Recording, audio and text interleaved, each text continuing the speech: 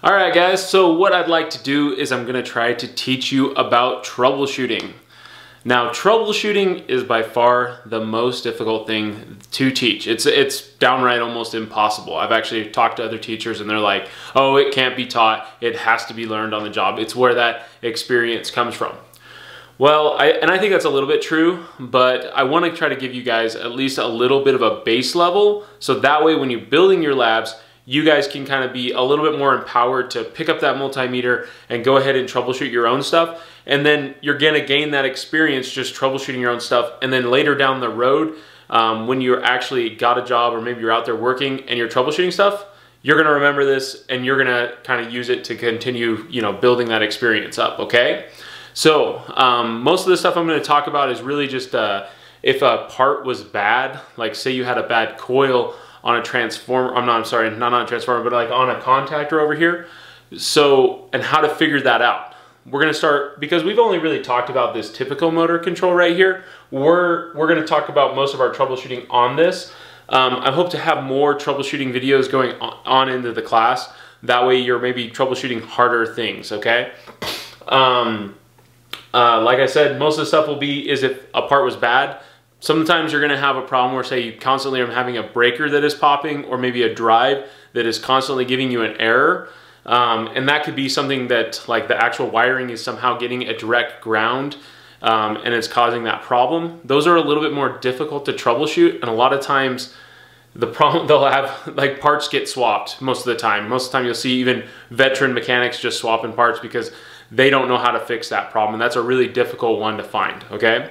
So the purpose of trying to troubleshoot is to not do that, is to find the exact problem, fix it quickly, and then move on, because obviously every minute that this machine is not running, it is dollars, okay?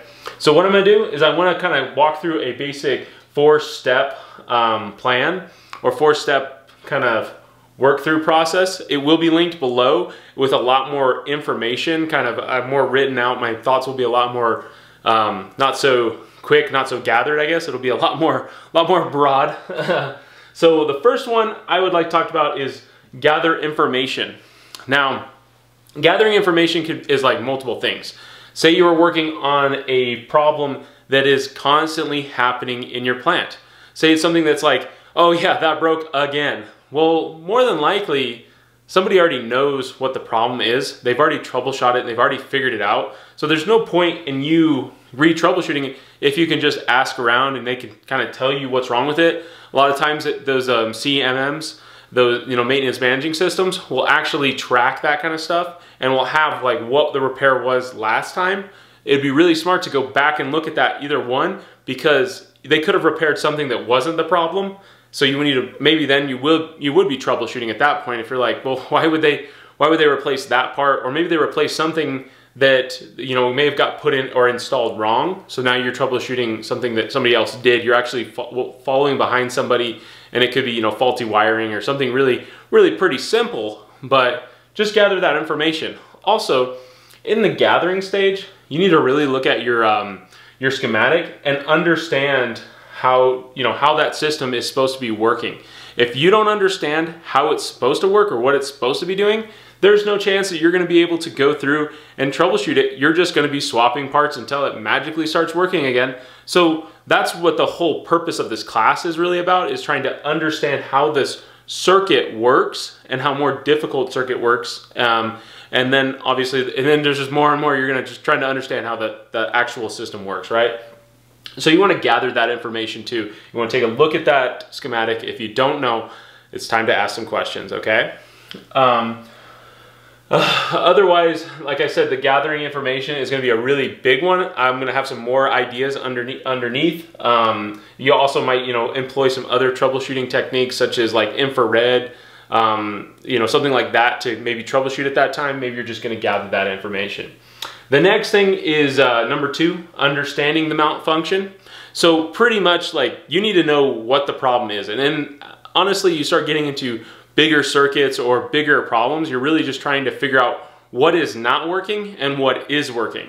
So let's say like on this circuit, which is a really basic circuit, let's say all of a sudden you press the start button and it doesn't latch. or it doesn't continue running. You press start button, motor runs, but once you release that start button, it turns right back off. Okay, you need to understand that more than likely there's something malfunctioning in your latching circuit down here. Now, if you press the button and nothing happens, well, you got to understand that the motor coil is not getting pulled in.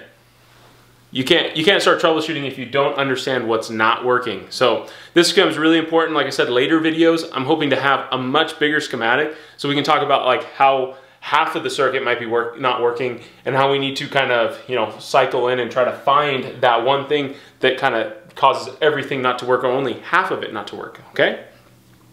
The next thing is find what can be measured. This one's kind of a difficult one. It kind of begins to start going into the process of elimination, which is the, you know, step number 4. Honestly, you've got a multimeter, and what can be measured? You know, what voltage can you measure?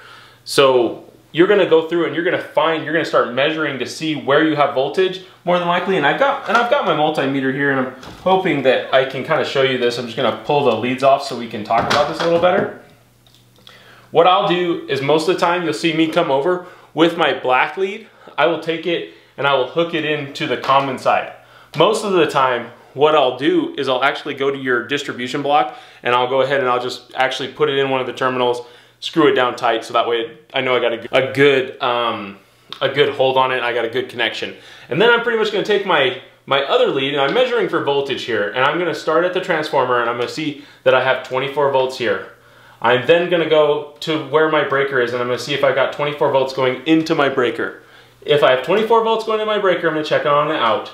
If I do have 24 volts here, I know that the breaker's good. If I don't, more than likely my breaker's popped. I'm going to flip the breaker, and if it pops again, then we're going to have to figure out where you have a direct ground. Okay? Otherwise, what I'm saying is the wire here is somehow making contact with this side without any switches or anything in between it. It doesn't like that. Okay? And you honestly, if a breaker wasn't there, you probably would burn up a transformer at that point. So you want to make sure you're always installing that breaker. So then after the breaker, I'm probably going to come down here and I'm going to measure. Again, I've got my common is inside of is over here somewhere, making sure that I'm getting my other leg or my other side. Okay? So I'm going to go ahead and I'm going to test right here. If I have 24 volts going into the stop, I'm going to check it on the out. Check it going into the stop, check it going out. And I'm just going to move through the whole system, figuring out if I have power all the way to my motor control. This is how I like to do it. Technically, you could go ahead and just start right at the motor control if you've determined that the motor control is not working. You could go right to the motor control, put your probe in there, and see if you've got 24 volts. If you do, then you've got to figure out if you've got a good return or good ground. If you don't, at that point, what you would need to do, and that might be where you'd actually, I'm sorry, let me get a little ahead of myself. That might be where you take and you do a continuity test. You do a continuity test from the one side of the motor control up to your transformer here, and you make sure you've got a good connection back to that from that coil. Could be something's wrong with your overload, something like that. Okay, there's a couple different things that could happen there, and you need to start troubleshooting, getting that experience to start understanding that. But I personally like to work through the whole problem. Again, I like to make sure that I'm getting, you know, roughly within 1 volt of what I'm supposed to be. So if I'm measuring here and I got, you know, half of my voltage, there could be a problem. If I measure right here and I've got 12 volts, something may have malfunctioned with my transformer, okay? Something may, you know, I may have dropped a leg there. But all I'm doing at this point is I'm doing a process of elimination to eliminate what parts are good and what parts are bad, what parts I have moving through different items, stuff like that. Before, when I was, you know, in the basic electrical, a lot of times I had to take your multimeter and I would show you if I press the button how the continuity would work or the buzzer would go off, and that's how you would test a switch. And I'm gonna have some videos below that are gonna talk about testing individual components to help you kind of figure that out.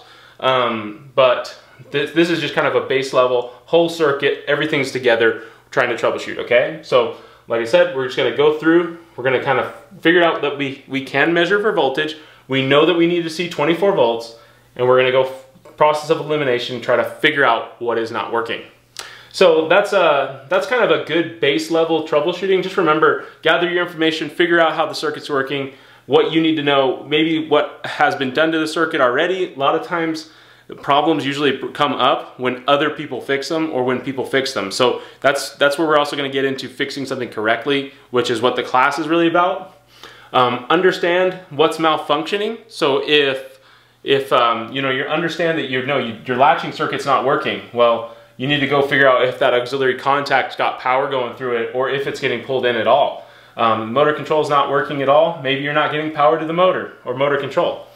Find what can be measured and figure out, you know, where you should and shouldn't have power, and then use a process of elimination to go through and find where, you know, where that power is flowing through there or where it's stopping. Okay. A lot of times, and this is really, it's really important to kind of look at the normally closed switches versus the normally open. So to test, you know, to test here, you would have to push that start button in to see that 24 volts. So you want to make sure you're doing that. Okay. Well, so I think that's probably more than long enough for us to get started. Ultimately, if you're in my class and you haven't got your multimeter out, you haven't tried to troubleshoot by yourself, I'm not going to be very happy. I'm gonna walk over and I'm gonna make you pick up the leads, and I'm gonna make you troubleshoot through the process. I do not come over and troubleshoot circuits for people. I want you to do that. Secondly, you want to make sure that you have those wire numbers, because it's really easy to go through and actually find test points if the wires are numbered correctly, okay? So don't think that we're not gonna help you, but I want you to try to gain that experience. I want you to try, okay? So good luck, go ahead and move on, and we'll probably start building circuits here pretty quick.